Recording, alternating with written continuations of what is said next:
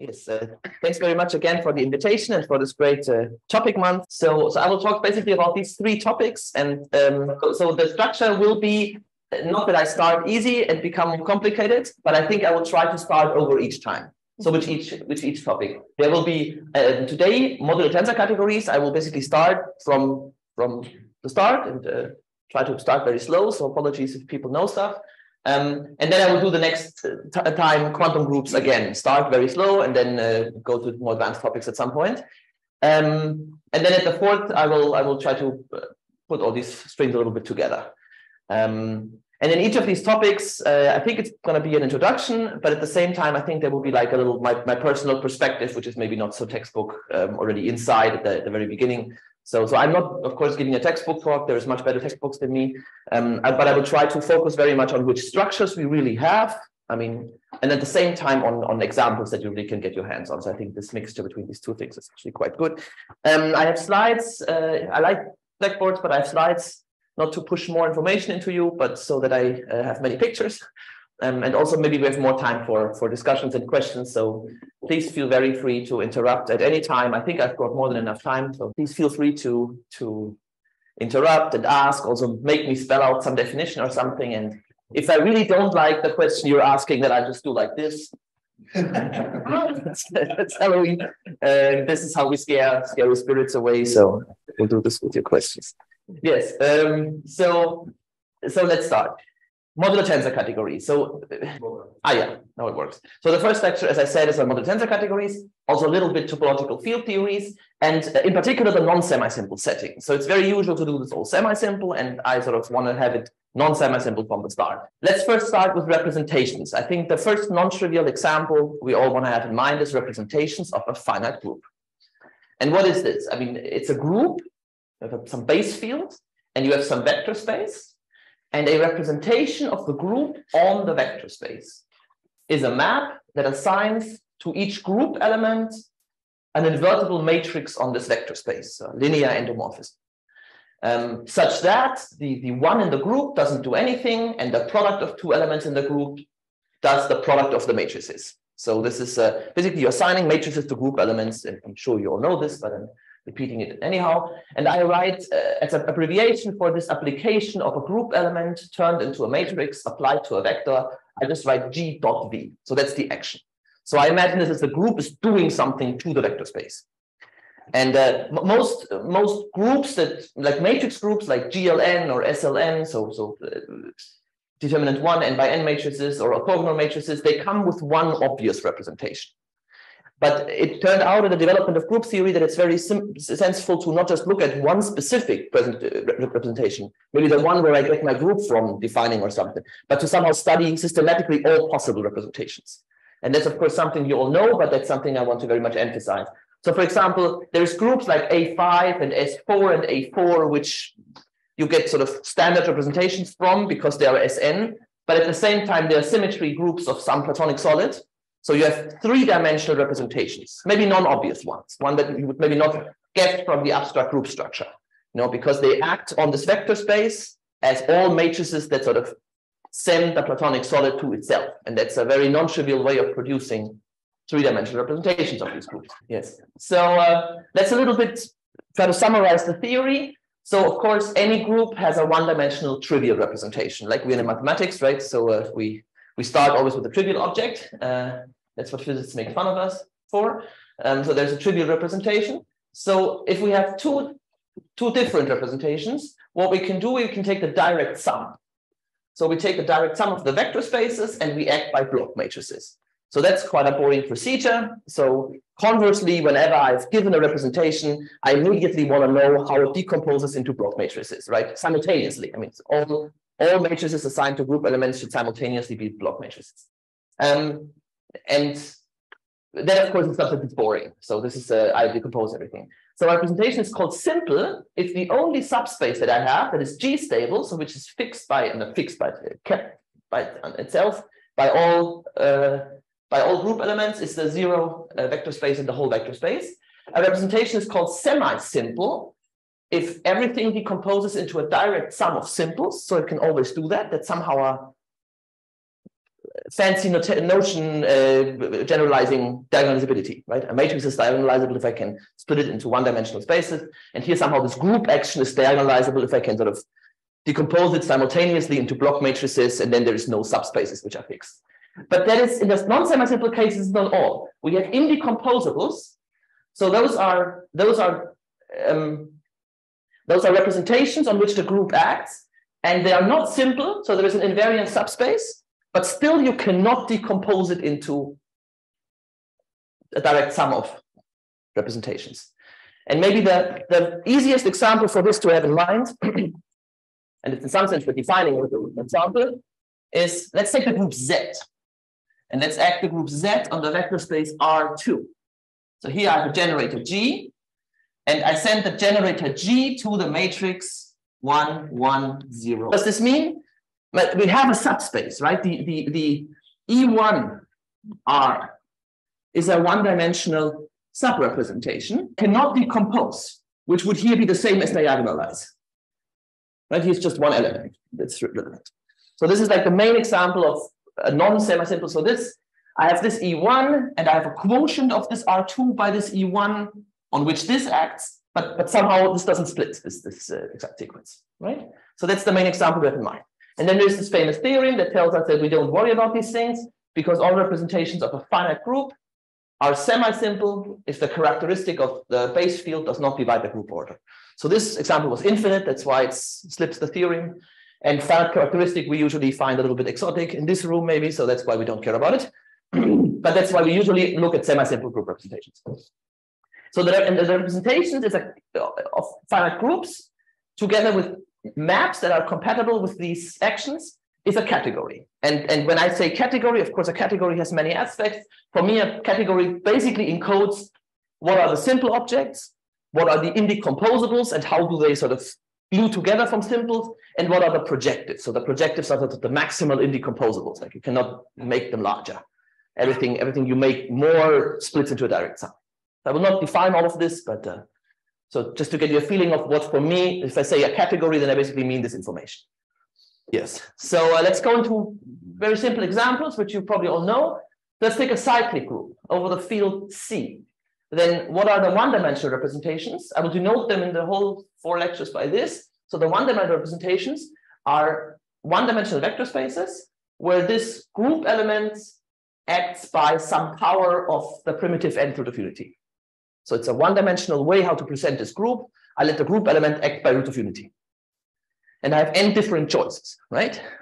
Because for k, I can take n different values. And if I take k equal to 0, then everything acts by 0. It's a 1-by-1 matrix, right? Everything acts by 0. And other choices for k that act by other root of unities.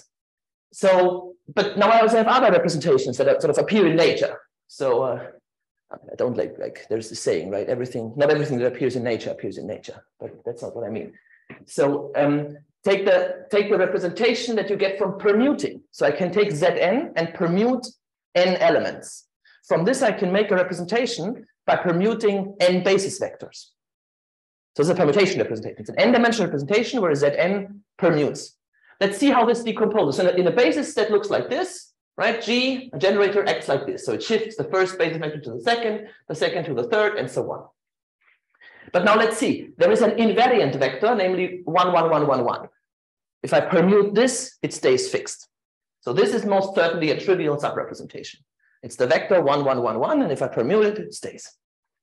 But then I can also find the orthogonal complement of this, and I cheat if I say orthogonal because luckily this preserves the semi-Euclidean scalar product. It's a trick that we use often.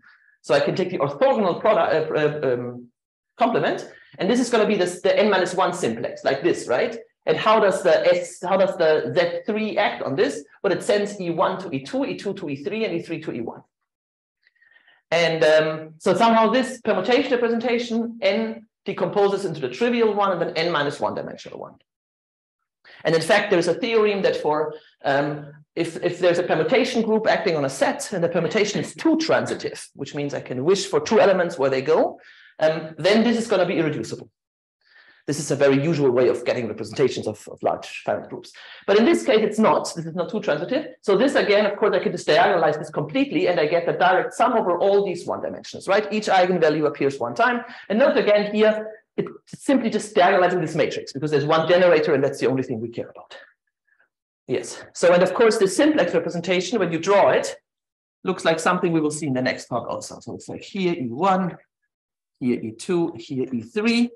And then Z3 somehow acts by rotating. So that's the, and of course I can upgrade this to an S3 action, and that's the very interesting S3 representation. So let's now do this in characteristic P, even though we all maybe don't like this, but it's a good way of getting examples. So the cyclic group ZP for simplicity over a field of characteristic P. Then suddenly I have a problem if I want to write down simple representations, because the only simple representation I get is 1, because 1 is the only P through infinity I can have. Even if I go to the algebraic closure, I mean, there is nothing. There is this trick, you know. There is this trick that x to the p minus 1 is the same as x minus 1 to the p. It's non-separable, right? So there's a p times the eigenvalue 1 in characteristic p. So I have a problem. I only have one simple representation. And now let's look again at this permutation representation that we still have. Here it should not be C, of course, but K. Then again, I have an invariant subspace, 1, 1, 1, 1, 1. But the complement, there's no orthogonal complement. This doesn't work. Rather, if I substitute G minus 1, I can make a little base change, and I actually see that I get this algebra. So this X will have power P equals 0 for this reason. So actually what you get is representations of this algebra. So X acts by some matrix with the P power 0. And if you look at this, then this is a length P Jordan block. So that means that the permutation representation is a large Jordan block representation where there is the one-dimensional. If I divide it away, there's another one-dimensional. If I divide it away, there's another one-dimensional, and so on. So it's a tower of P one-dimensionals glued together non-trivially. That's indecomposable. Actually, it's the projective. Actually, it's the regular representation. It's the largest one you can have, length P. Yes, and I was asked or suggested that I could give exercises, which we can discuss, I think, in 2 days.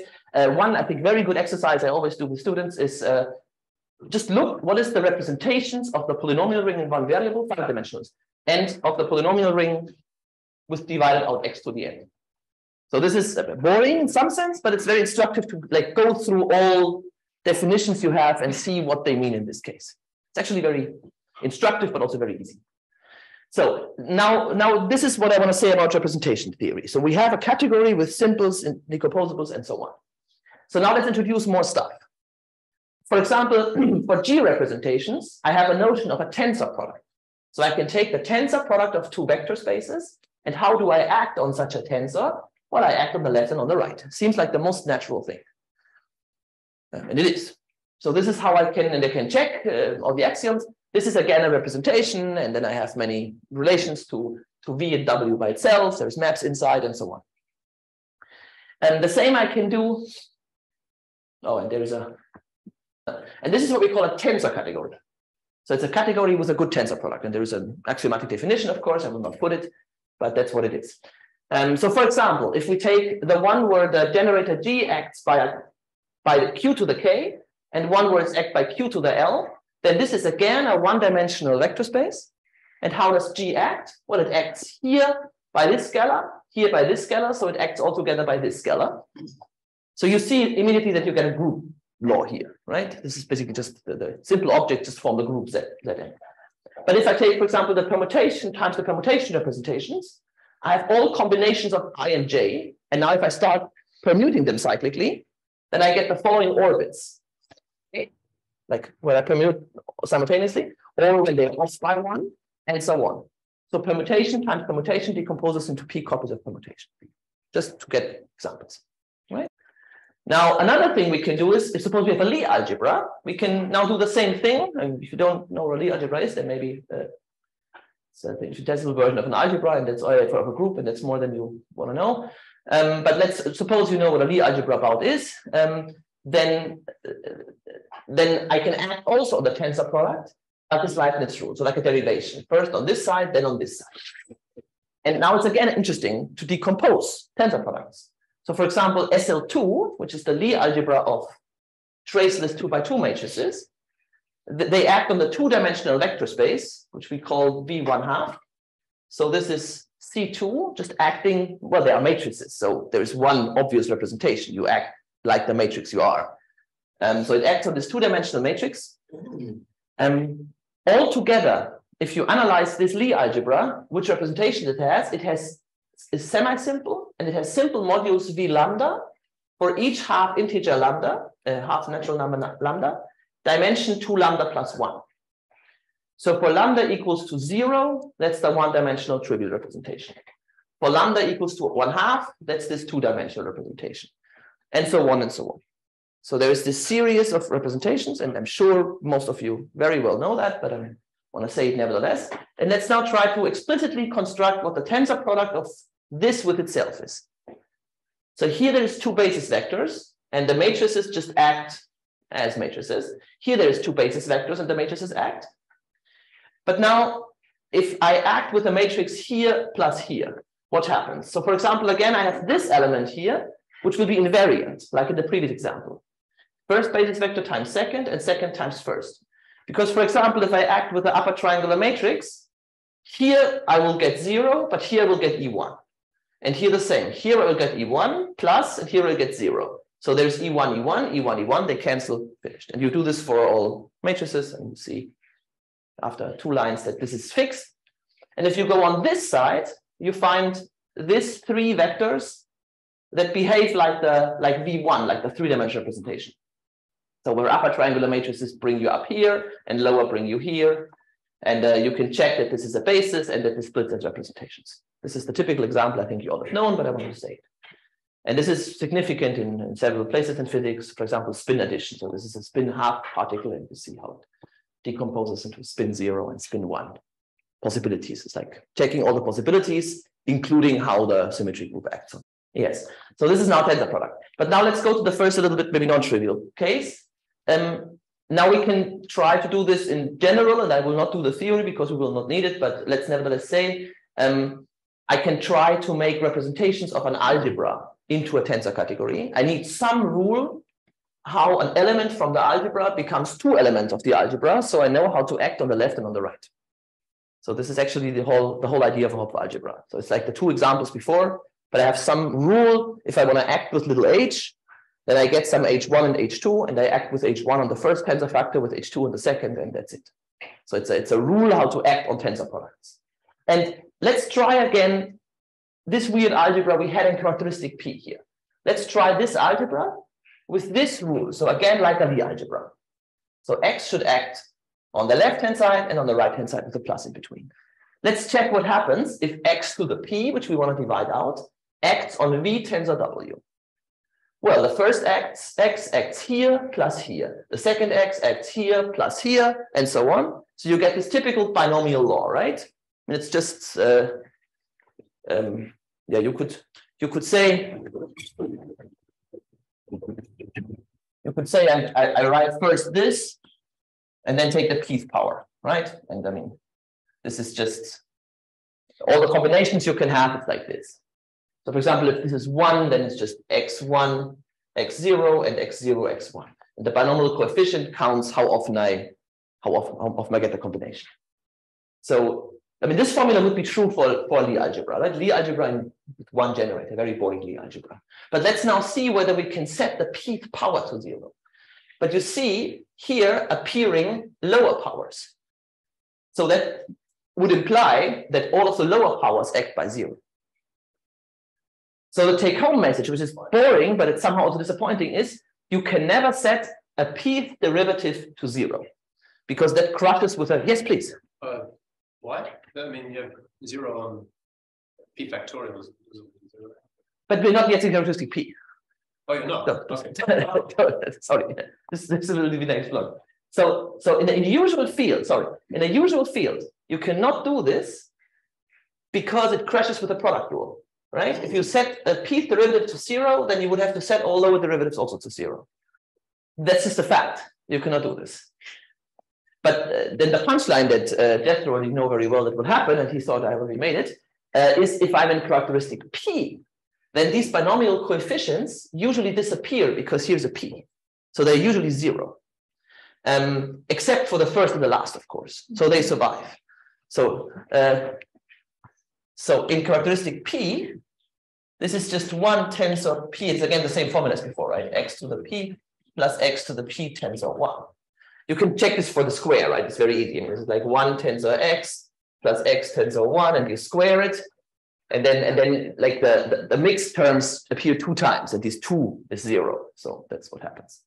So in this case, it works. So in characteristic P, a Pth derivative is again a derivative by the product rule, and I can set it 0.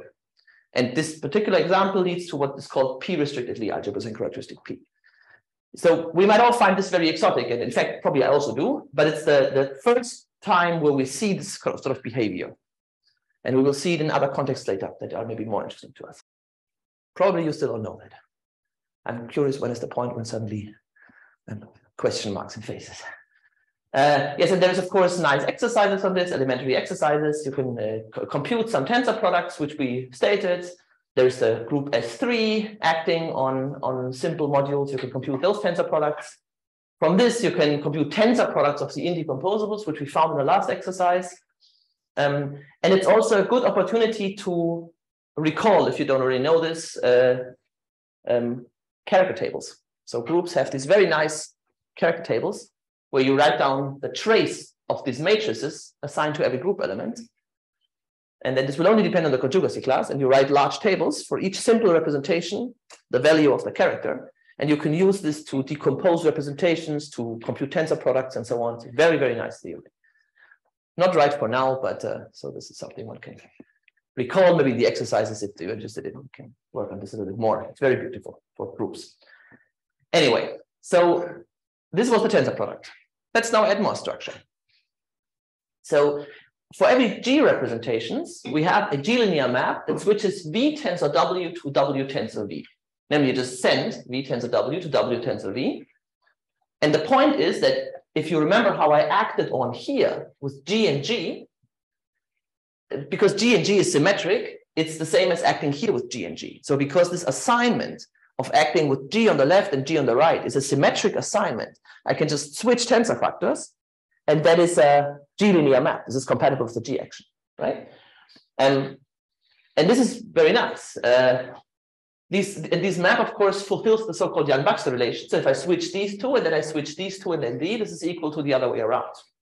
So this representations of a group G gives you an example of a braided tensor categories.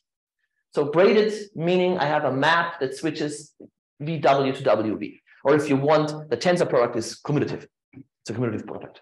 But you have to specify in which way you have to get the map. And also there's dualities and twists. I will not go into this, but it's important. And this example is in some sense very boring, because if I switch and I switch again, I am ending up at the same identity map.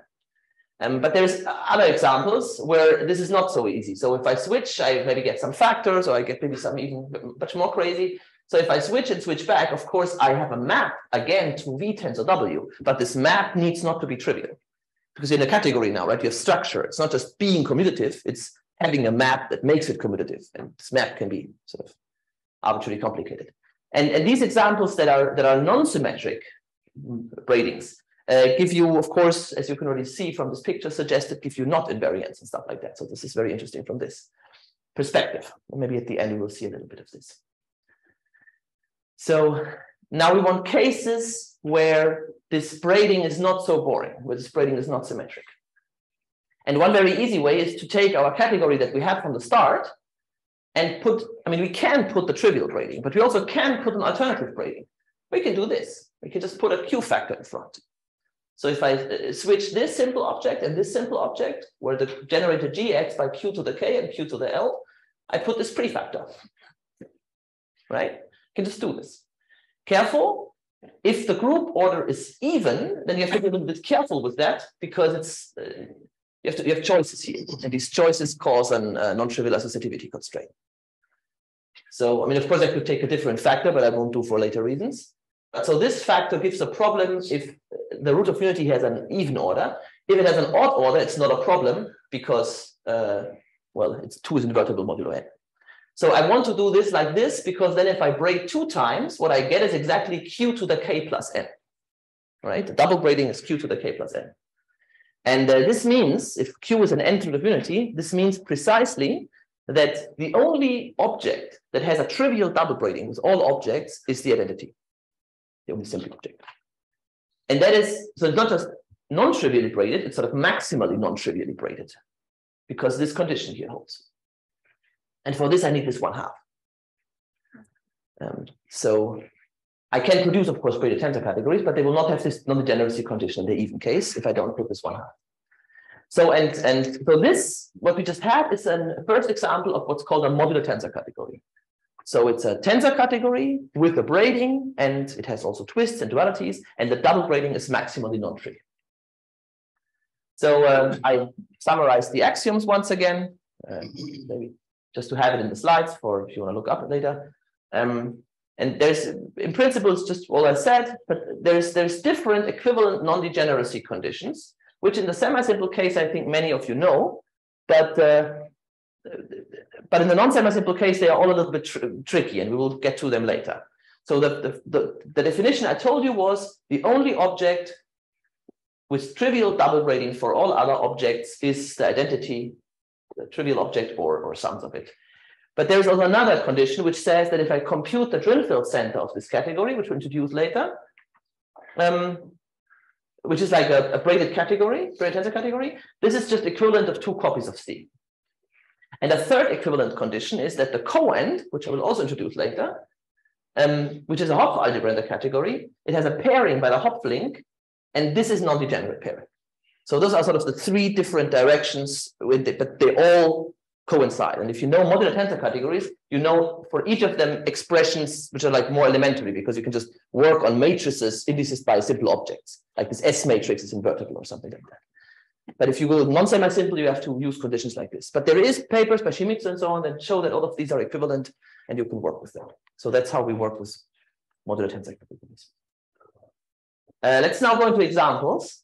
So questions so far? Am I too fast or too slow?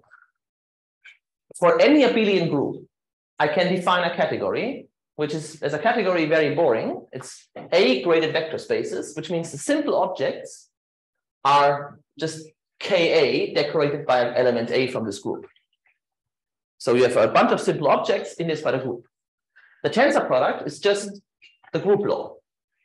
And the dual object is just the group inverse.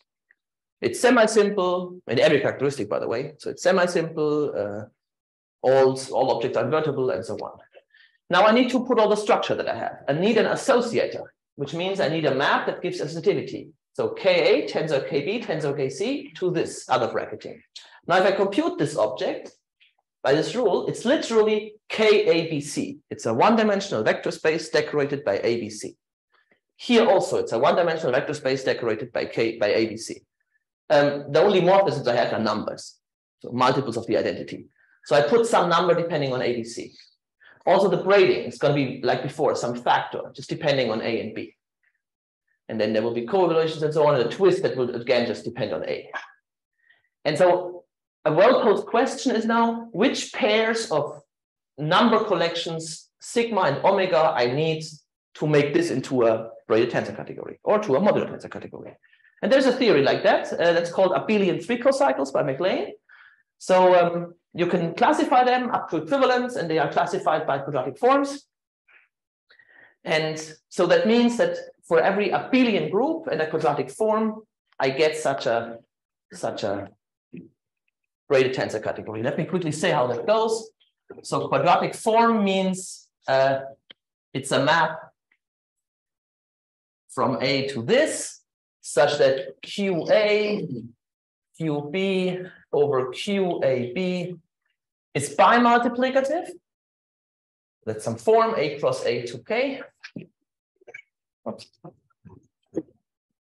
And then the braiding is chosen in a way, and if to prove that you can do this, that the double braiding is this BAB.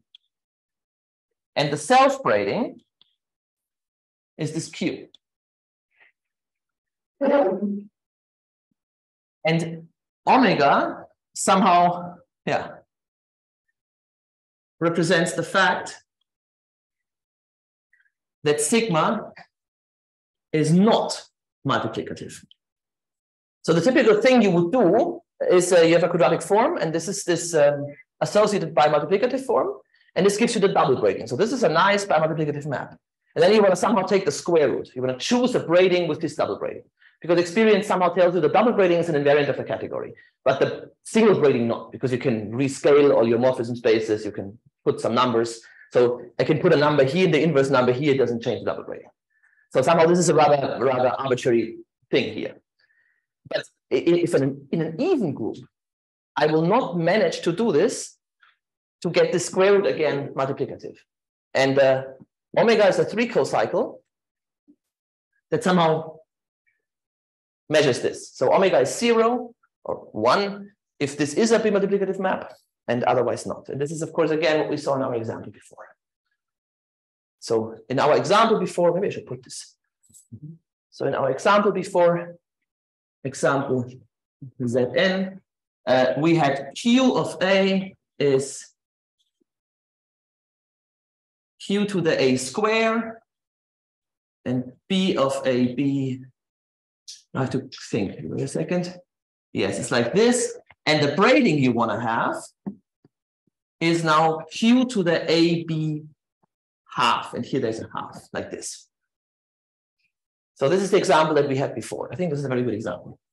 And you see again, this is a very nice bimultiplicative map from Zn, Zn to Zn.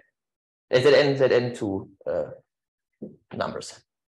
And this is also a well-posed quadratic form, because if you switch here, if you send A to A plus n, then because you have two n inside, it doesn't have a problem. It's well defined. So this is well-defined modulo n. But this here is not well-defined modulo n. So here you have to make choices. So this is the bad expression. So this you cannot cure. And if you have a group Zn where n is even, then this is not going to be multiplicative, and the omega will be a 3 cocycle measure. Yeah, please.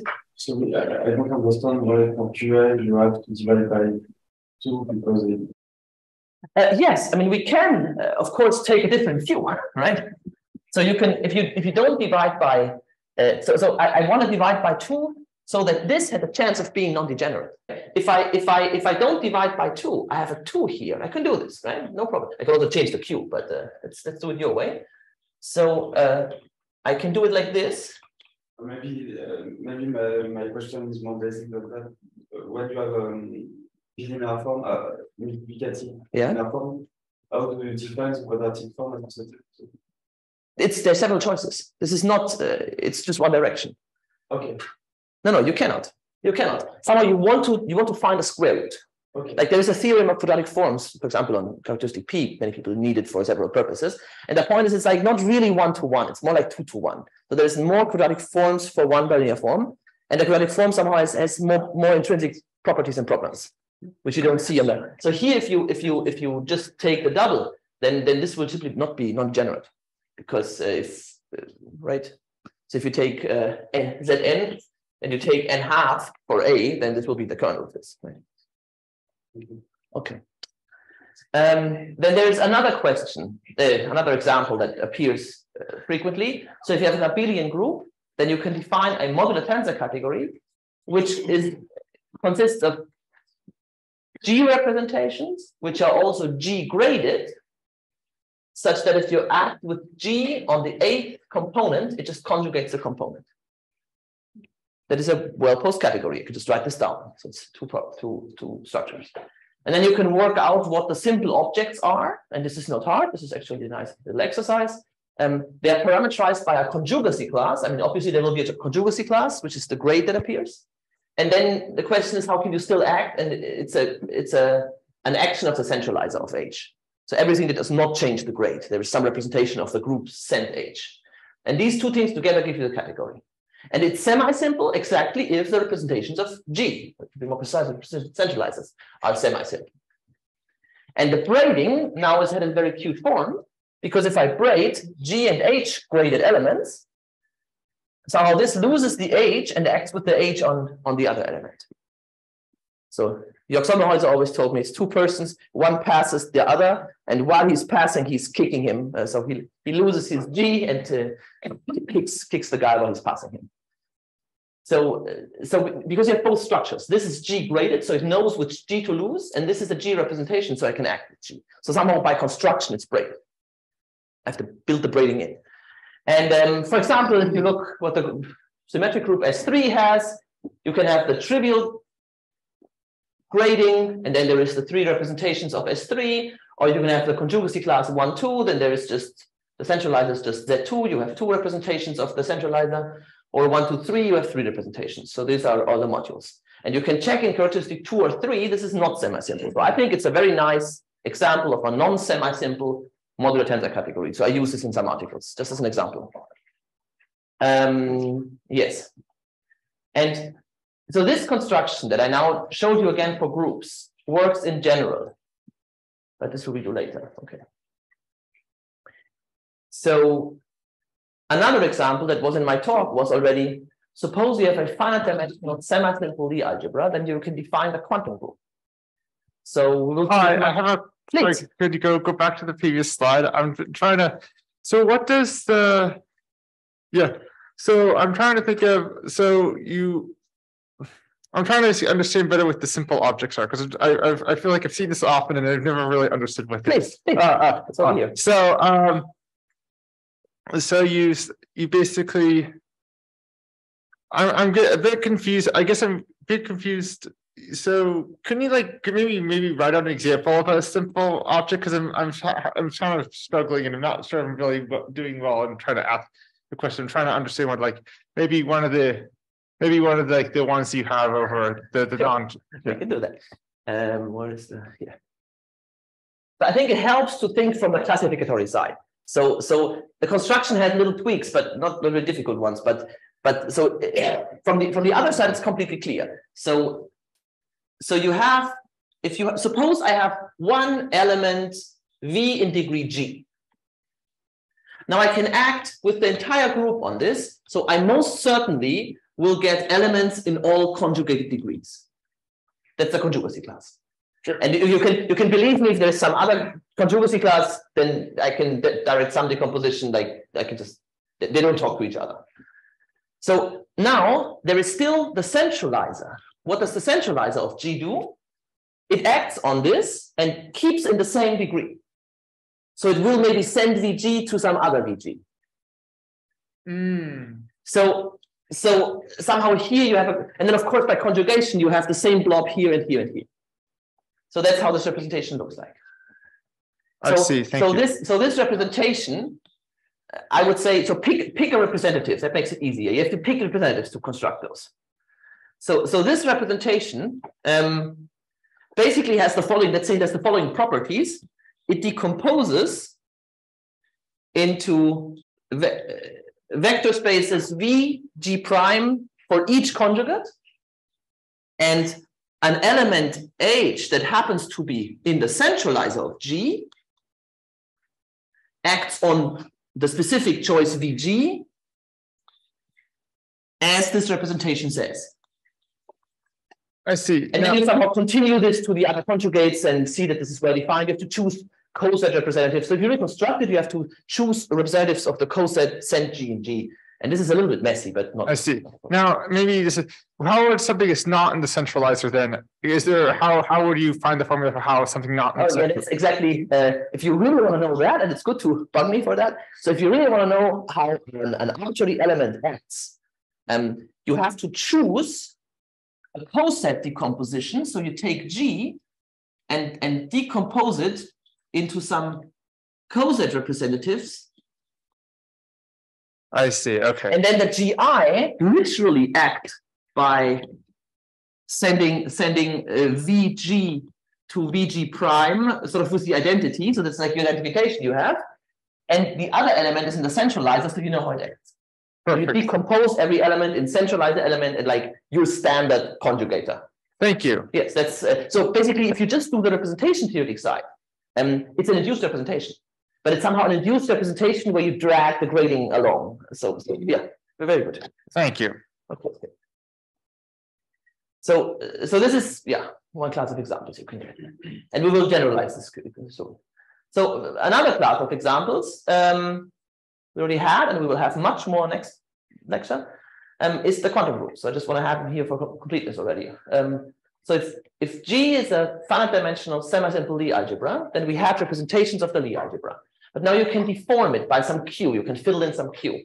So it gets deformed, and you get a Hopf algebra over the field of rational functions in Q. So this is a formal parameter. And what you get is an infinite semi-simple braided tensor category. So it looks as an abelian category, like rep G. So it has the same simples, the same tensor product rules, and so on. But in all your constraints, in your associator, in your braiding, and so on, you fill a Q. So in particular, it's up to the fact that it's infinite, it's modular. Like there is the braiding is highly non-trivial. And you can use it to construct very interesting knot invariants like the Jones polynomial and so on. And there was a Fields medal for this, if you know.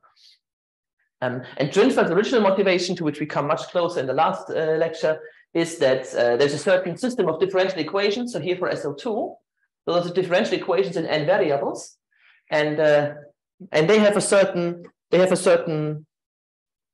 So this has a space of solutions, and if you sort of analytically continue around one solution, you again get a solution, but it's maybe not the same one, and that's what the non-trivial braiding does. And then you have preferred places of solutions in each singularity. But if you are in one singularity, you take the standard solution, you expand it in the other singularity, it's a non-trivial element, a non-trivial combination of the two solutions. So somehow you have this way of, have here preferred basis of solutions, here preferred basis, but re-expanding it in the other singularity sort of does something non-trivial to this vector space. And somehow Drinfeld constructed the quantum groups in a way that this exactly matches this. So there's really this analytical picture behind, which we will study much later. And then there's again this non-semi-simplicity going on. So if Q is an Lth root of unity, then I can again look at this. So I can specialize this to a value. This requires some choices. Two forms, which we often study. One will get a big center, and one will get a small Hopf algebra inside, sub-Hopf algebra. And this finite dimensional quotient or sub-Hopf algebra that you get is called the small quantum group, and we will work with this much more tomorrow. And its representations give now a finite, non-semi-simple braided tensor category, which is really modular. And the original motivation by Lusztig, so this was not so much later, was basically he was working on representations of Lie groups in characteristic P, and he was noticing that so he wants to have some of these effects in characteristic 0. Then in fact, that's all that is. So the representation theory of this guy will look very much like representations of the Lie algebra in characteristic L. So in particular, if your weights get larger than L, things become messy.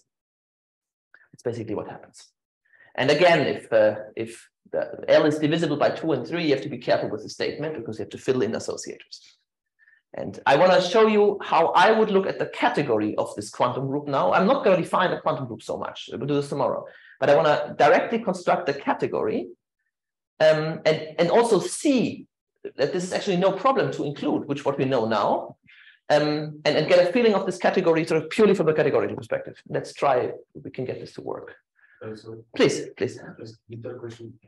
In the previous slide, the base field for the algebra was C or here in the last one. Which one? In the last one, so the quantum group is dependent over Q, but P is dependent over Q, over R, over C. Oh, so sorry, over C, complex Lie algebra. Yes. So I'm just writing Q here because in algebraic geometry stuff, like we imagine this is the field of rational functions, and you can write Q. You could also write C of Q. It's just less information. I mean, information that it's even rational numbers and rational functions. But yes, you could put C here, and here it's most certainly over C, and the Lie algebra is also over C. Thanks. Okay. So let's try to get to this category without telling you what a quantum group is. So that's maybe my goal for today. One of the goals. So what we need is ways how to build tensor categories and braided tensor categories from smaller tensor categories. So we need ways to make it more complicated. So one thing that we can always do, and this is a nice game, is in a tensor category, there's a notion of an algebra. I hope this is clear how this goes, right? I mean, you simply write down the axioms using tensor products and morphisms. If not, then please interrupt me. I can write that. So I know how an algebra looks like. It's an object. It's an in a arbitrary, completely abstract category. I can write down what an algebra is. It's an object A in the category and a morphism from A tensor A to A, such that blah blah blah blah blah. Right? I mean, it's you just simply write down the axioms in this category. But you need a tensor because you need to have A tensor A. So it's a tensor category. Then there's a Hopf algebra if you have a braided tensor category. And this requires more explanation. So what is a Hopf algebra again, roughly? Well, it's an algebra. And there's some more, of course, structures, but and some map like this, which says how to act on tensor products. Like, for example, this x goes to 1 tensor x plus x tensor 1 for the Lie algebra. Right?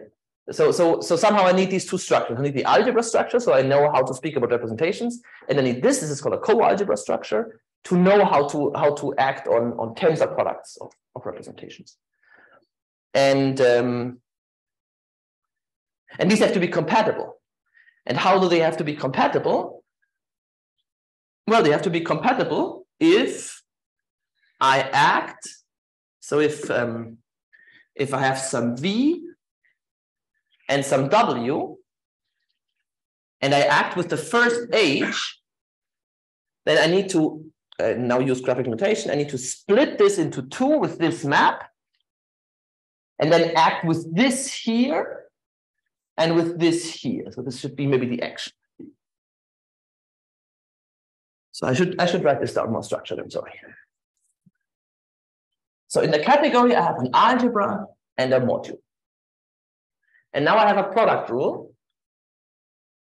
And this is how I now want to act on my, so V tensor W becomes a representation. This is the same that we had over C. But now the rule that we have is we want to have that this is again a representation. So this means if I act with H1, I act here and here. And now I have a second H, and I act like here and here. This should be the same as if I multiply them in the algebra and then do the same game. And if you try to write down this as a condition on how the product and this coproduct are compatible, then what this means is if you have like this and you multiply these, it should be the same as if you first multiply them and then use the coproduct. So this is the condition that I still have an action on the tensor product. That splitting up the first H and splitting up the second H is the same as multiplying them and splitting them up together. But here you see you need a braiding. That's why we need a braided tensor category. So the definition of a Hopf algebra intrinsically uses that you're in a braided tensor category. And you can a little bit imagine this like this has to do with the following fact. An algebra you have in every category. But now you want to have an algebra structure on the tensor product of the algebra with itself. And that's what we are braiding for. So if you analyze what you're actually doing when you say the product of two algebras is again an algebra, then you're using exactly this multiplication. So the problem is that there's no product of algebras in an arbitrary tensor category. There's only a product of algebras in a braided tensor category.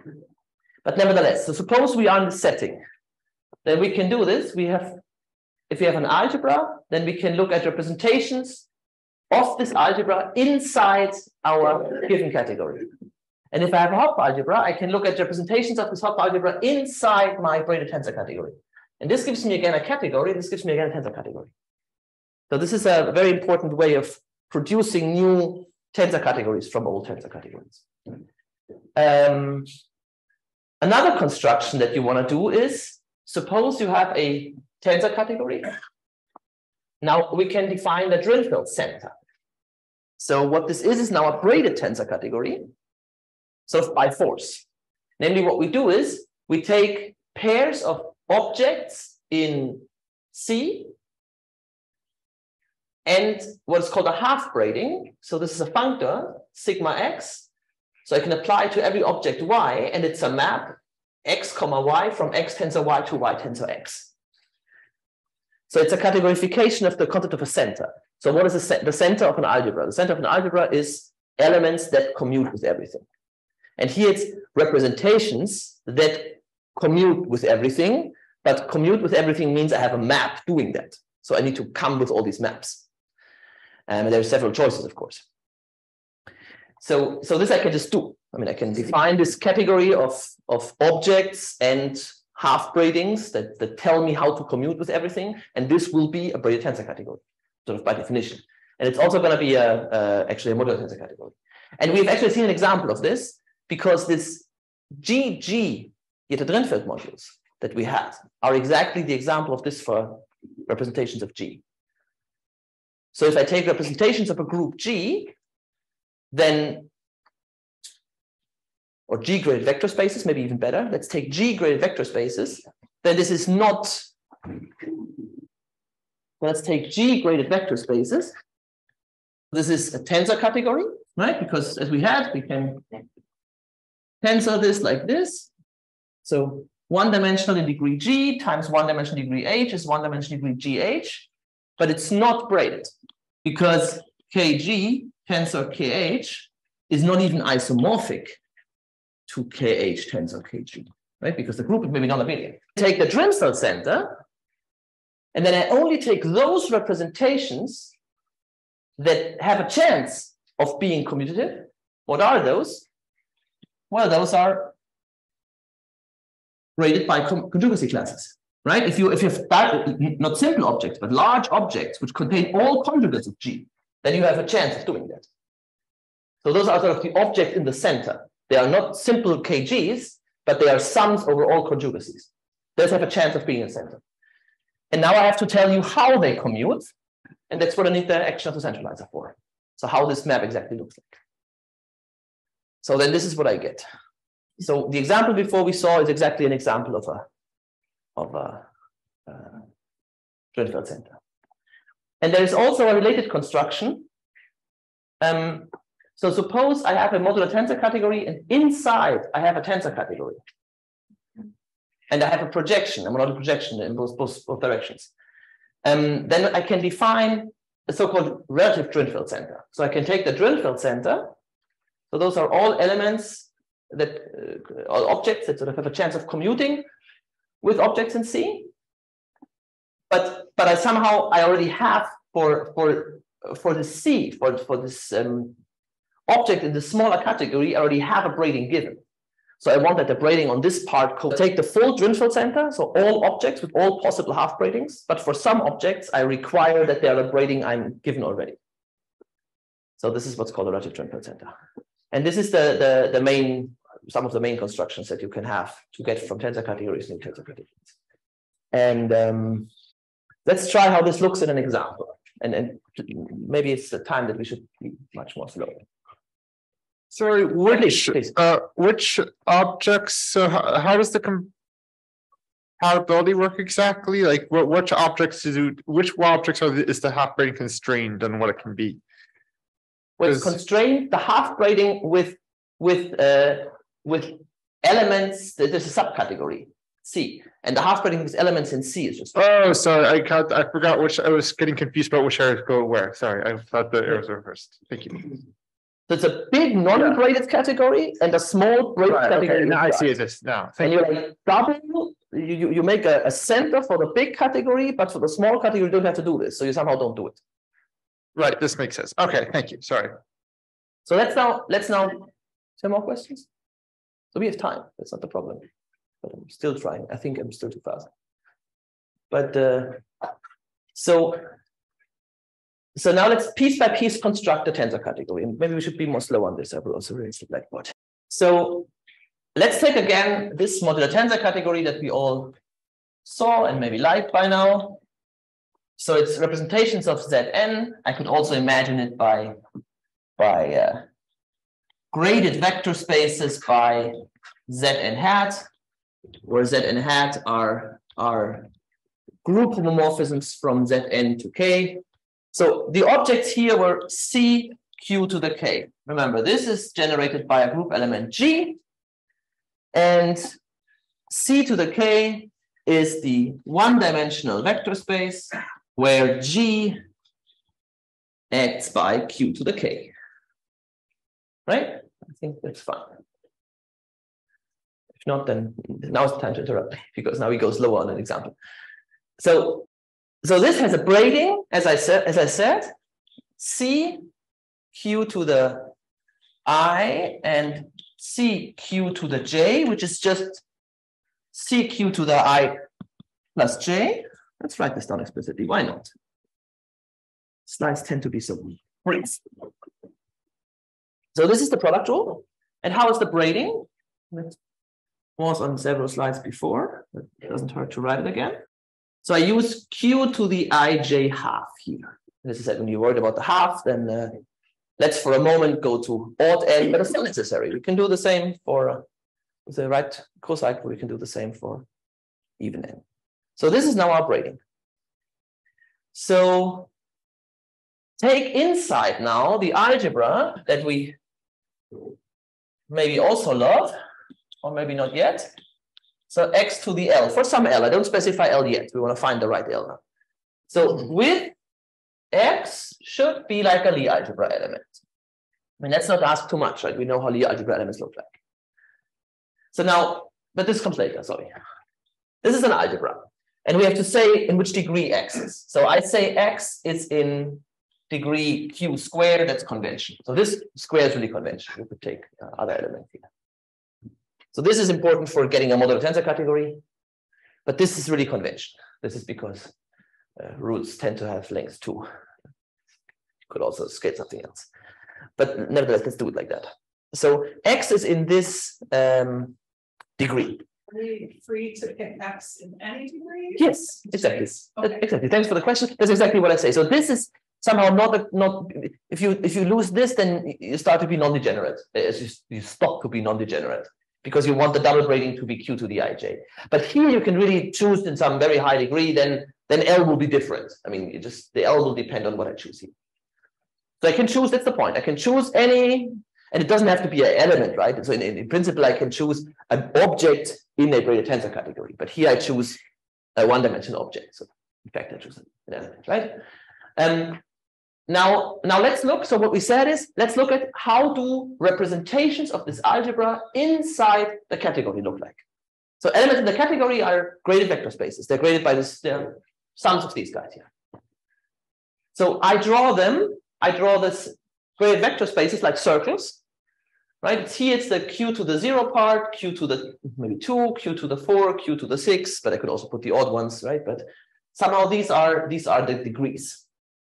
So an arbitrary object in our category C would be here's some vector space, here's some vector space, here's some vector space, and so on. But now I want modules over this algebra B. So I have an additional action of some endomorphism X. And the property says X should be in degree 2. So X should shift the degree by 2. So what this category explicitly is write up G-graded vector space, it's a circle. And with some linear endomorphism that sort of has the right source and target. So it's a map from here to here, map from here to here, map from here to here, and so on. That's what X does. And of course, we can think of very simple representations of this. I mean, the simplest thing we can do is just let X by 0. I mean, we can just take an element like this and let X act by 0. That's a perfect representation. And in fact, those are the simple representations in this category, the algebra, right? I mean, for a nilpotent algebra. So there is actually, it's the same object as before, but now I can start to build in decomposables because of course I can also take this 4-dimensional graded vector space where X acts like this. This is now a 4-dimensional guy. It has this as a one-dimensional subrepresentation, because here acts as trivial. If I divide this out, it's a three-dimensional. I can divide this out, and so on. So it's a tower, literally, on a circle. It's a tower of 4 simple representations of this algebra inside here, glued together to an indecomposable. And this goes up to length L because I want x to the L to be 0. Is that category understood? Yes, no, maybe? I guess I'm still trying to get trying to get my hand. So I'm trying to figure out how this, first off, I guess I have 2 questions. First off, how is this algebra object exactly like an object inside the category? I'm kind of like, thinking of X as a vector and like this piece is, but also like thinking about this like as a formal generator is kind of. It is a good question. Let's maybe answer this first. So what do I mean? C of X as a vector space is the span, the one-dimensional span by 1 in the algebra, plus the one-dimensional span by X, plus the one-dimensional span by X squared, and it goes on until X to the L minus 1. And this is, of course, in degree Q to the 0. This is in degree 2 to the Q. But then the product of X with itself, by the product being compatible with the grading, has to be in degree Q to the 4, and so on. It's basically everything graded. I see. And you have some grading running around, and X has some degree, and then this algebra is some algebra. So it's still an algebra. It's still an honest algebra. It's not something fancy. It's an algebra, but it has more structure. I see. And then so the other thing is, so basically the point is that with these representations, then we're basically saying we're going to have X basically be act non-trivially, and then at some point we're going to say it acts trivially. Is that the okay, cool. Yes. So it's basically representations of this, and that's why it's a good exercise to do this before. Representations of this truncated polynomial ring, but just you do everything graded, and that's why the answer is basically the same. It's just you have to specify in which degree your vector spaces live. I see. But basically, it's a graded version of representations of this guy. So at this point, it's very boring. Does it have to start at CQ minus 2, or can it start? No, this is an accident. It can start anywhere and go anywhere. Okay, thank you. This cannot be too long because X to the L is the X. Sure. And of course, there can be several dimensions here, but you can always decompose it into like this. This is easy to see. You start with something and see what the action is, and then you take this away. And so everything is like one expects. Especially, of course, the projectives are length L, right? It's the regular representation of this algebra starting in some degree. So this is a nice, but pretty boring category. But now we want to make this a tensor category. And for this, we have to know how X acts on tensor products. So that's the next step. Sorry. Please. I have fun. Yeah. Is there a relation between N and L? Yes, there is. There is actually a relation between N, L, and which degree we picked. Okay. And that will come on the next slide. Like the N determines sort of how many. Yes. What L can. But I mean, at this point, there is no relation, right? Because at this point, I can take any N, and in any N, I can pick any degree and any L. So this category works for every choice, but maybe that's the right answer to your question. Draw down here, sort of implicitly have N featuring somehow in it. I mean, N is the length of the circle. Yeah. So okay. So and X is the N is the length of the highest power. Yeah. Okay. Thank you. No, very good. Thanks for this is these sort of things that start to get. I want to think about them when we do examples. It's not just putting the example, but I'm happy that you start sort of working in your mind with the example, not just accepting it. So at this point, X, L, and N in this convention are completely independent. But of course, now this will not be anymore. Yes. So this is this category of basically representations of some truncated polynomial ring in some graded setting. And now we try to introduce a tensor product on modules of B by this rule. So I want X to act as a derivation. I want X on a tensor product of 2 modules to act on the left plus on the right. This is a very boring rule I can impose. But now we have to think what happens if X to the N acts on some tensor. What happens? I mean, maybe let's start easier. What happens? One should put all these things on slides, but never does. I don't know why. So let's act with x on some v q to the I and some w q to the j. So this is degree q to the I, this is degree q to the j. It's part of some big module. And here it's part of some big module, we don't care which one. How does x act now on the tensor product? I want to define, maybe the point is to define v tensor w as b module. Well, I mean, how do I act? I mean, how I define it is acts on v q to the I, and w q to the j is left alone. And then v q to the I is left alone, and x acts on q to the j, w q to the j. This is our product rule. I'm trying it like a one-dimensional algebra. It's the most boring thing I can try. This works, and I can continue. And now, what happens if x to the n acts on a guy like this? Well, but now I start getting problems because the braiding I have imposed was x to the ij half. So if I start now to take higher and higher powers, I will not just get binomial coefficients, but I will get something like this, right? Because I messed up and I forgot to tell you that, of course, here you have to pass the x past the I, and you get a q to the 2i half. So this is now what's different, because there's a braiding present. And of course, what I'm now doing depends on the choice of the braiding. So there's a product rule, but there is sort of some braiding appearing here. And now if I compute what is powers of n acting, then I get here, depending on which of the x's goes first, I get here a sum like this. Sum will disappear, and this should be L here. So sum will disappear if we set this L exactly to the order of q squared. So which is the order of the choice I made at the very beginning. And in this case, everything happens like in positive characteristic. So the sum of this cyclotomic sum is again 0.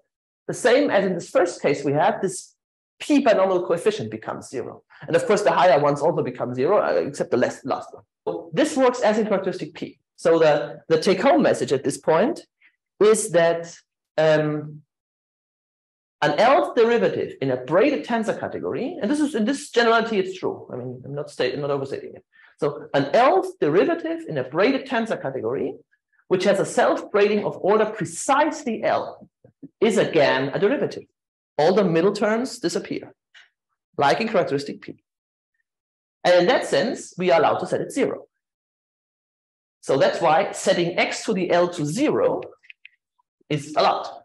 It gives you a well-defined tensor product. And that's what we do. So we get in this way a very non-trivial, non-semi-simple tensor category. And it's very instructive to compute tensor products. So you can, I mean, this would be one of the exercises I'm very happy to do with you Wednesday. You have, I think it's a 4-liner. You have maybe q to the I here, and then x, and then here q to the I plus 2. And then you have, I don't know, q to the j, and then x here, and q to the j plus 2. So these are like two-dimensional indecomposable representations. And you take the tensor. I mean, you can almost guess what it's going to be, right? It's gonna be something one-dimensional in qi plus j. And then it's going to be something two-dimensional in I plus j plus 2. And then it's going to be something one-dimensional in I plus j plus 4. And some action of x, which you have to compute. Right? Simply by graded objects. And the graded objects that you get, this is the tensor product in the graded vector spaces, will give you on this level. So it's always good to switch these different categories. So in the category of graded vector spaces, that's your tensor product. But now there is this x acting here and this x acting here, and I have to compute how x is acting here. And in fact, of course, what you get is that there is a one-dimensional simple inside, and there is a three-dimensional. But they don't have to split. There doesn't have to be a direct sum. It can be a depends on the case. If it's large enough, if n is large enough, then this product can be a direct sum. So this is more or less the very first example we should have in mind for the second talk. So that's how things go. That's why we do what we do. And this, in fact, is a very non-trivial tensor category. And now we have this recipe how to make from tensor products, from tensor categories, braided tensor categories by the center. So we can now take the relative center. So we take the center of rep B over C relative to the braided tensor category C, and this gives us a modular tensor category. And in fact, that's the tensor category of the small quantum group. And note that we have not in any way used or not used whether there is this associator for the even n case or not. It simply doesn't matter. I mean, you build the tensor category piece by piece from what it should be. So you start with a braided vector spaces, and then some algebra of what's going to be our Borel part, and then some Drinfeld center relative to the semi-simple part, and that's a modular tensor category, period. And it is a modular tensor category independent of whether you start with associator or not. So you can do this also in very many complicated cases, right? I could start with a completely weird tensor category, maybe not completely weird, like affine Lie algebra, and I can pick some algebra like this, and I can get a tensor category, and then I can take the relative Drinfeld center. I get some very weird modular tensor category. Quick question, please. So the C embeds into the rep BC as the trivial ones, right? Is that right? Yes, exactly. Cool, thank you. And it works exactly because this category, this algebra looks like nilpotent. So it has, yeah. You have a co-unit here which sort of x can act as 0, and then you embed simple objects. Is this kind of the same as the Lentner models over B inside the category C? Yes. So of course, the previous version that you will probably find in several textbooks is you can start with so it's all Hopf algebra we formulated. That I think makes it much more difficult to access. So you start with a semi-simple Hopf algebra, which we had. You have a what's going to be a Nichols algebra next time. You have an algebra over it. You take a smash product. That's our tensor category here. So that's going to be the smash product tensor category in this language. And then you take the Drinfeld double of this Hopf algebra, and then you by hand divide out relations between the double semi-simple part. You glue together the two Cartan parts. And this you shouldn't do, I think, by hand. You should rather do it by using the intrinsic this construction, using the braiding. But you can do this, yes. But then you get the same result, exactly. But I think it's much more work. I think here you will see what happens very, very fast. And now let's a little bit look into, so is that root maybe clear how these things should go? I start with some category and I sort of build new things and make them braided and so on. And that's actually what gives us the result we want. And let's now look just for fun how the details look like. So because maybe I think this is in some sense, the easiest way how to see how UQSL2 looks like. Effectively, what happens is the half braiding that I want corresponds to a second action of some guy that's dual to X. And it's exactly what happens in the Drinfeld double. So I could do more details on that, but I'm not. But this is actually not so. And then the simple objects in this Drinfeld center are essentially the simple objects that we had, the indecomposables that we had before that are in some sense symmetric. So now I have q to the -2, 1 q to the 2. I cannot have 1 q to the 2, q to the 4th. It has to be somehow symmetric. And somehow the x acts in one direction, and then the x star from the half braiding in the other direction, and that's basically how it looks like. And it also has indecomposables because you can have this like here and here, and then you can have some x star can act somehow here, and x star can somehow act here with some scalar. And depending on these scalars A and B, you get indecomposables. So this is how the indecomposables look like. And one can also draw how the projectives look like. Maybe they look like this. So you have here an indecomposable over B, which is now a simple object. And it can here also. And this can continue with X like this. But it can also continue with X star like this. And let's not take the same ones, but let's take different ones. And then here you can continue with X star like this and like this. So somehow you glue together 4 different arcs, and that's sort of the largest indecomposable you can build with the rules I gave you. Somewhere it's like all combinations of X and X star appear. So maybe that picture is not so instructive, but that's sort of the final thing one has to know about this category. If you want to work with it, you have to know how the projectors look like. So can you go over again? How did the X star come about? Where do we get X star from the? Can you go back to the previous slide? I think yeah. So it comes from So I didn't explain this very well, but so this comes from where the half braiding comes from. So you want so being the Drensel center means I have a mean of commuting with somebody else. So let me write this down.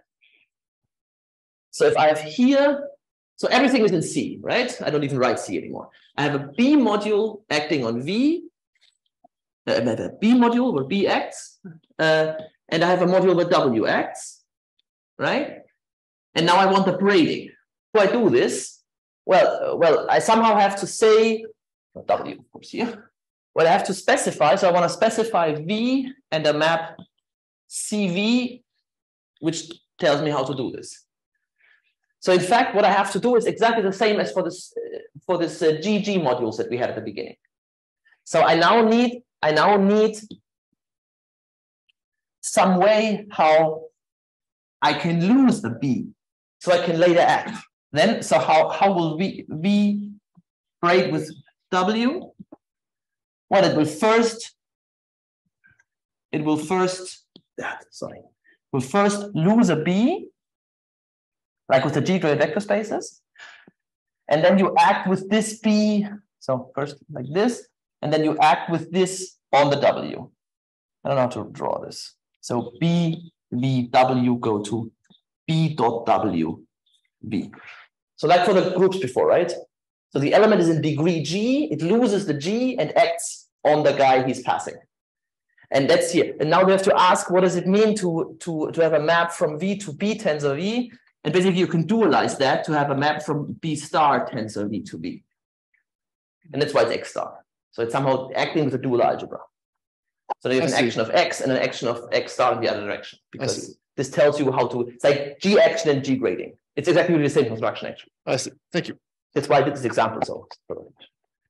Maybe it doesn't, at this point, make too much sense to continue. I think it's good that we slowed a little bit down. I had more in mind, but it's good that I don't. Let's just ask, is there more questions on what we did so far? So the idea was, please.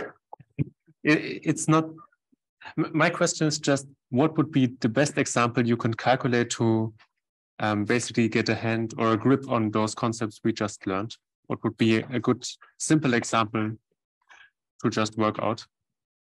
Maybe because now I got what you said, but I think I want to do it on my own. Do you have any recommendation on what? So I think for the whole story, this is the simplest example. That's why I chose it. Mm-hmm. Of course, previously, steps go much easier. Like, for example, no, I really think it's quite the simplest example. Are you asking for like a specific N to use? Not necessarily. I don't think a specific N would make it any easier. Honestly, I think it doesn't get much simpler than that. Okay. I have to think, but no, I think this is so the last step with the Drinfeld center is a little bit complicated. That is easier to understand in this GG case, right? So that's why this was on. So you can like repeat several of the steps with this half braiding and so on. This I would do in this G affine group. This is the case where you do this. But with this extension, which becomes non-semi-simple, I think this is the simplest example. So maybe the question with which N is the easiest. So yes, N equals 2 is actually quite complicated because you get an associator, right? Yeah. So maybe it's easier to start with N equals 3 or something, but then really arbitrary N doesn't make so much difference. Does the structure make sense if you have an infinite dimensional algebra? B, you mean? Let's be very specific. What's infinite dimensional? So C being infinite is completely no problem, and that is interesting for many applications. So C just is the ambient thing in which we work, right? B being infinite dimensional, for example, causes a problem at this step. Yeah, that's what they you do that. So for example, in these cases, and it's one of course the cases you think about in these cases, which are Nichols algebras, which we'll do next time much more thoroughly. In this case, you have a grading, I mean an N grading, not G grading, but an N grading, and you can take the graded dual. So in that case, again, it works. But then you have to be careful what you mean with half gradings. I mean, then somehow they are not really all half gradings, but the ones that are sort of locally finite, or I don't know what to say. I'm not sure that this is very well written. You can make a pairing with the grade dual For the Nichols algebra, you can, for example. I mean, the Nichols, for example. Yeah, but for a period double, when you have the cosmization. So whenever this is a nice enough algebra B that has a suitable definition of a dual, then you can certainly write down what it is, and then you have to ask yourself how much this is still a half braiding, depending on how big the algebra is. But yes, you should do. And also the other thing you can do is you can simply say I will really take all half braidings, but then I maybe cannot write it like this. So, but there is like a little bit then the issue of which star do you mean exactly? Yes. Will you explain more next time about this, like the motivation for like constructing representations of the conjugate as the true couple of something associated with morale? You kind of just said this in the past. Yes. So next time the point is to vastly generalize what this B can be. And basically the point is that you can, for any B, you can, for example, get all quantum groups. So that's how I think one should construct quantum groups. You start with the Kazhdan part, then B is the Borel, it's what it's called like that. B is the sort of the upper triangular matrices. This is some Nichols algebra in this category, which you get canonically, and you can also classify and so on. And then you make it to a modular tensor category by taking the Drinfeld double. And that's the quantum group. And that's like, I think, a very, very general, I think this is underestimated. That's also why I want to say it, like how general you can do this. I can start with an arbitrary tensor category, semi-simple maybe, fix an arbitrary object, compute the Nichols algebra, then I have my modules over this and my Drinfeld center, and this gives you modular tensor category. Like it doesn't have to be Hopf algebras. It doesn't have to be. That's why I'm explaining that. So that is the one thing. And then the other thing is, of course, why we want to do this with respect to physics. But that's maybe a different lecture. But that we will do next time. Okay, if there are no more questions, let's thanks Simon again.